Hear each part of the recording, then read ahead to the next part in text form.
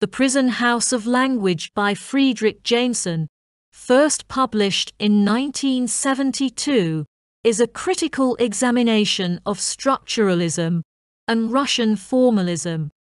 Jameson's analysis serves as an entry point into understanding the theoretical underpinnings of 20th century literary theory and its evolution. The work offers a historical overview and critique of structuralism, focusing on key figures in Russian formalism, such as Roman Jakobson and Victor Shklovsky, and their successors in French structuralism, including Ferdinand de Saussure, Claude Lévi-Strauss, and Roland Barthes. Jameson positions structuralism as a significant intellectual movement that influenced the humanities, particularly literary theory, linguistics, and cultural studies. His aim is to provide a critical and historical account of this movement by situating it within the context of Russian formalism and showing how formalism laid the groundwork for structuralism. One of Jameson's central concerns is how language and form became the primary focus in the study of literature, which he argues comes at the expense of historical and social context. In this way, Jameson explores how formalism and structuralism, while groundbreaking, can also limit interpretation by imprisoning thought within language structures. Jameson begins by discussing Russian formalism, a movement that emerged in the early 20th century and profoundly influenced structuralist thought. Russian formalists, such as Roman Jakobson and Victor Shklovsky, were concerned with the literariness of texts, focusing on how literary devices distinguish literary language from everyday speech. Formalism emphasized the material aspects of language, its sounds, structures, and devices, rather than the content or meaning. A central concept in Russian formalism was ostanny, or defamiliarization, introduced by Shklovsky. This idea suggested that art's function is to make the familiar strange, forcing readers or viewers to perceive everyday objects and experiences in a new light. By disrupting automatic perception, literature could reveal the mechanics of language and narrative. Jameson acknowledges the revolutionary potential of this concept, as it shifts the focus of literary analysis from content to form. Jameson critiques Russian formalism for what he perceives as its apolitical stance. While formalists claimed that literature should be analyzed for its structure rather than its social or ideological implications, Jameson argues that this neglects the broader historic and social context in which literary works are produced and consumed. For Jameson, this apolitical focus limits the potential for a dialectical understanding of literature, one that accounts for both form and content as part of a larger social process. Jameson then moves to structuralism, which built on many of the insights of Russian formalism, but expanded them into a broader theoretical framework. The foundating figure in structuralism is Ferdinand de Saussure, whose course in general linguistics, 1916, introduced key concepts that would shape the movement. Saussure's central contribution to structuralism was his theory of the linguistic sign, composed of the signifier, the form of a word, and the signified, the concept it represents. Saussure emphasized that the relationship between signifier and signified is arbitrary and based on convention. This idea led to a broader structuralist insight.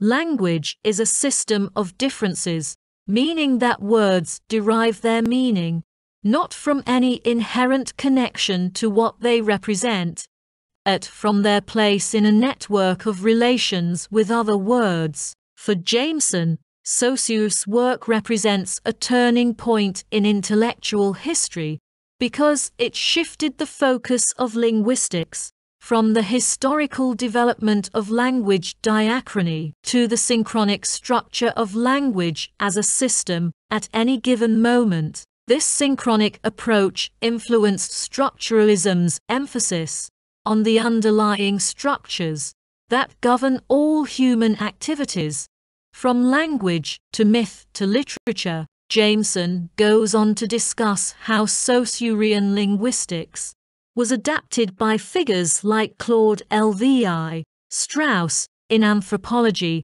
and Roland Barthes in literary and cultural studies.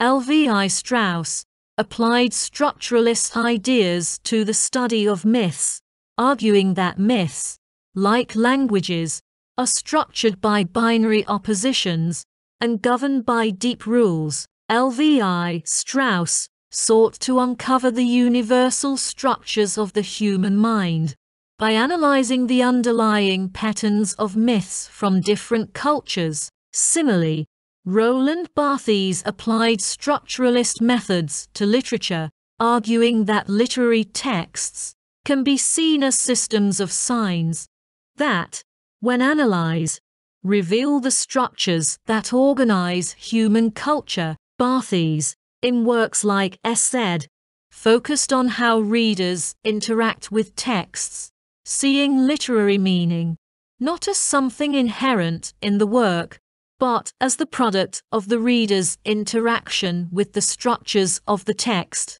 Jameson acknowledges the intellectual power of structuralism in its ability to uncover hidden patterns and structures, but he is critical of its limitations. Structuralism, he argues, tends to treat texts as autonomous systems, divorced from history, ideology, and social context. In Jameson's view, this represents a form of intellectual imprisonment, as structuralism confines interpretation to the internal relations within a system, rather than considering the external forces that shape and are shaped by those systems. The title of Jameson's book, The Prison House of Language, refers to his central critique of structuralism and formalism, that they enclose thought within the structures of language, presenting a fuller understanding of how literature and culture interact with historical and social forces. Jameson uses this metaphor to highlight how structuralism's focus on language as an autonomous system obscures the larger social and material conditions that shape human experience. Jameson contends that language, while important, is not the only determinant of meaning. Structuralism's focus on language leads to a kind of formalist reductionism, where the complexities of history, politics, and ideology are overlooked. He argues for a dialectical approach to literary and cultural analysis, one that can account for both the formal properties of texts and the historical and social conditions in which they are produced. For Jameson, the critique of structuralism is not a rejection of its insights, but a call to move beyond its limitations. He sees value in the structuralist method of analyzing the internal relations of texts, but he insists that this must be complemented by an understanding of how texts relate to the material world. Jameson's The Prison House of Language is part of his broader project of developing a Marxist literary theory that engages with contemporary intellectual movements. In this book, Jameson seeks to situate structuralism within a larger historical and ideological framework, showing how it emerged in response to specific intellectual and social conditions. His critique is not only of structuralism, but of any theoretical approach that abstracts literature from its social and historical context. Jameson's work has had a lasting impact on literary theory, cultural studies, and critical theory. His emphasis on the dialectical relationship between form and history has influenced scholars in various fields who seek to integrate structuralist insights with a more politically engaged approach to literature and culture.